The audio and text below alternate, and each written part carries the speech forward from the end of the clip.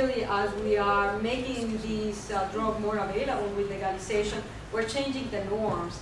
We're changing the norms. We're going to actually go just by probability, as Kevin was saying, going to see more young people taking drugs. And the brain, of course, is developing, and that's when it's most sensitive to harmful effects. Now, I'm speaking to the converted, so what I actually, obviously, I'm not trying in any way to convince you where what is. We all know that marijuana is not good, and I always sort of say, do we want our young people to be stoned? Do we want a nation of stoned young people, which are the ones that are going to really bring forward the next discoveries, the next governments? Do we want that? And obviously the answer is an unequivocal no. But somehow we are missing what it really means to have the legalization of marijuana come through in this country. And I mean, I actually been surprised because I get asked that question by very, very smart people, including my sister who lives in Mexico. And she says, Nora, for the level of crime that we have with drugs is incredible. We should just legalize. And I always say, you know, this notion of legalization as a solution is a solution brought out of despair. That you don't know what else to do, but it's actually the very wrong decision. So what is it? And I think that this is from the same survey that Kevin was showing you, the Monitoring the Future, that I'm using to, we've been sampling kids since 1979 to actually look about their patterns of drug use. And I'm showing you this one here, just to illustrate the magnitude of the problem that we have currently already with marijuana in the United States. And it's worrisome because what we're seeing is that we're seeing increases in marijuana over the past 7-8 years.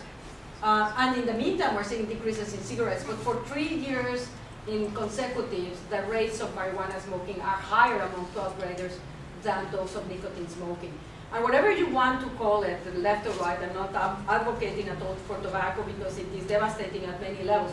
But one of the things that nicotine does not do when the person is smoking cigarette, it does not make them dumb. Marijuana does. And so when you're a 12th grader and you're trying to study, the consequences of not being able to memorize and learn are not going to be trivial. And of course, that's not the case for cigarettes. So we need to recognize that these numbers are telling us something very fundamental about what's happening. Now think about it also. The other thing, this is an indicator of past month use of marijuana versus cigarettes. But there's another indicator that actually even worries me more out of Monitoring the Future, which is regular use of marijuana among 12th graders. Now these are kids at school. And it's at its highest it's ever been, and it's 6.5% of 12th graders are smoking marijuana. That number is extremely high considering that one of the consequences of regular marijuana use is dropout. So indicating that the pattern of regular use of those age range is likely to be higher.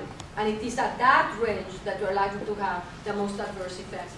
So we have a serious problem vis-a-vis the prevalence rates of marijuana and vis-a-vis the attention that has been garnered initially by the medicalization of marijuana and subsequently by the notion of legalization, a negative impact in terms of attitudes, considering marijuana less harmful, and at the same time seeing more people taking it. And that's actually quite predictable.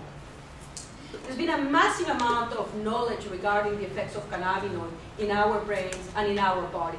Cannabinoids are extraordinarily important in regulating a wide variety of functions. And our body produces endogenous cannabinoids that activate exactly the same receptors as marijuana.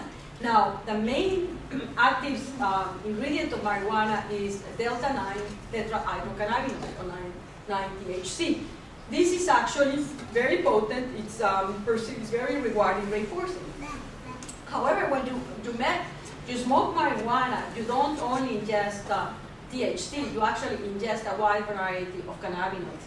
So when we're addressing the issue of medical marijuana, or when we're addressing the issue of adverse consequences with marijuana, it has been very difficult to get a hold of because two things have been changing. Number one is the quantity of 9-delta-tetrahydrocannabinol has gone from 2% 20 years ago to, in some places, 20%. And this is the psychoactive ingredient. And this increase in the active ingredient in marijuana is likely to be responsible for very abrupt increases in people ending up in the emergency room because of adverse consequences of marijuana. It's much more active. But the other thing that makes it complicated is that the content of these cannabinoids varies significantly. I'm particularly interested in cannabidiol because cannabidiol in some ways antagonizes the effects of delta-9 THC. So when you have cigarettes that are very high in cannabidiol, you actually interfere with the high that you get with marijuana, and you also interfere with the memory impairment effects of marijuana smoking.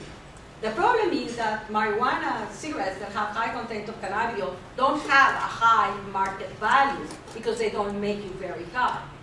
But nonetheless, there's differences in the content, and that in turn, when you are doing studies and trying to investigate whether there are adverse effects or not, your findings are going to be very much dependent on ultimately what type of marijuana the individuals are smoking. And I would put forward that these two variables contributing are accounting for the diversity of findings that we have had in the literature for so many years. Now, that one element. What do we know then about these endogenous cannabinoids? They actually are located throughout the whole brain, and they are modulating in the releasing other neurotransmitters.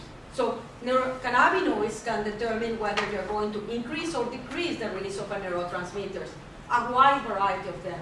And so they have multiplicity of effects. And there are two different types of receptors, cannabinoid CB1 and CB2 receptors, and they have opposite actions in the brain. This is actually an image from a human brain identifying the concentration of cannabinoid receptors in the brain. So this is images that you are getting from the upper part of the brain, horizontal slices to the lower parts. And the colors here represent the density of cannabinoid receptors. And you see that they are basically all throughout the human brain. And indeed, cannabinoid receptors are one of the most ubiquitous. The highest levels of any one receptor relates to these cannabinoid receptors, just to get you an idea of what cannabinoids are, why they are important. If you look at it, for example, in the prefrontal cortex, this is likely to get involved with involvement of cannabinoids in regulating cognitive function. In the hippocampus, they are likely to be involved in memory. They're also very much involved in mood, and very importantly, they're also involved in motor coordination. So as of now, it's very difficult to come across almost a function for which cannabinoids do not exert some regulatory role. But very relevant to what we're trying to make people aware of is that the cannabinoids play a fundamental role in the development of the human brain, the architecture of the human brain. So their role as our brain is developing from fetal development to childhood through adolescence to adulthood, and your brain is changing a lot, enormously. Those changes are driven in part by cannabinoid receptors. And so the question that we have to put ourselves, and that's why I say I think that we need to focus in young people.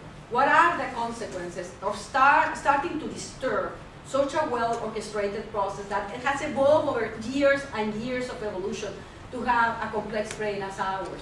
What happens we all of a sudden flood those cannabinoid receptors when they are actually, those systems are driving the organization of the human brain? Now, the first question, and people say, well, is it harmful? Well, is it addictive? And I'm going to sort of say that is an unequivocal yes, because that's another one of the arguments that people say, no, it's not addictive. Well, if you compare across different types of drugs, it is true that some of the drugs are more addictive than others, and this represents the percentage, in average, of people that when they get exposed to the drug are going to become addicted. And in the case of cannabinoids, it's approximately 10%. And so we use that number in general for any particular type of drug. Any individual exposed to a drug, approximately 10% will become addicted. Certainly some like cocaine and heroin are more addictive. And in the case of tobacco, one of the fallacies here, and people say it's more addictive than other drugs, not in animal models. One of the factors why you have such a high percentage of people becoming addicted to tobacco is that it's very easy to get regular access to it. So your frequent exposure increases the likelihood that you become addicted because it is ultimately a legal drug. But marijuana, 10% of those kids that are exposed to marijuana will become addicted. So as our numbers are coming up, that explains why we're also seeing an increase in individuals becoming dependent to it. The other aspect that we need to address, and very relevant to the developing brain, is there is evidence from epidemiological studies, and now we also from animal experiments, that early exposure to marijuana, or in animal experiments, cannabinoid, drives the reward system to the effects of other drugs of abuse. And this was actually seen in epidemiological studies that compare the rates of actually the odds rates, which is basically your risk of becoming addicted to a wide variety of drugs, whether it's abuse or dependence. Now we don't have that distinction, by comparing those individuals that have started smoking marijuana before age 17 versus those that started after age 17. And what you see here is the increases in risk as a function of having started before age 17 when compared with those after age 17.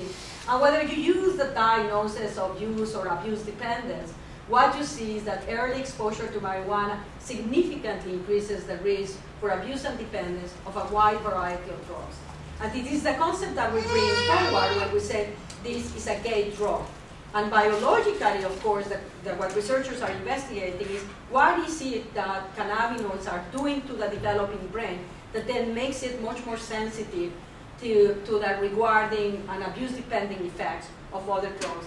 And so as we make this drug more available, what you're going to start to see is we can predict not just an increase in the dependence of marijuana itself, but you will also start to see increases in dependence for illicit substances. Now, independent of addiction, which is of course a very negative thing for your brain, the question that I always get asked is, does marijuana use negatively affect the brain? And there's a massive amount of studies, but it is very difficult to bite on them, because some studies show, yes, it significantly impairs certain functions. And what I can say consistently, if you're intoxicated, your cognitive performance goes way down. You are dumb. You become dumber. The question is that the issue is that long lasting. And so that is where a lot of the work has gone and the arguments has gone. Well, it's not so bad if you are dumber for one night. Well, my point again is, if you're dumber for one night when you're supposed to be studying, it's not so trivial.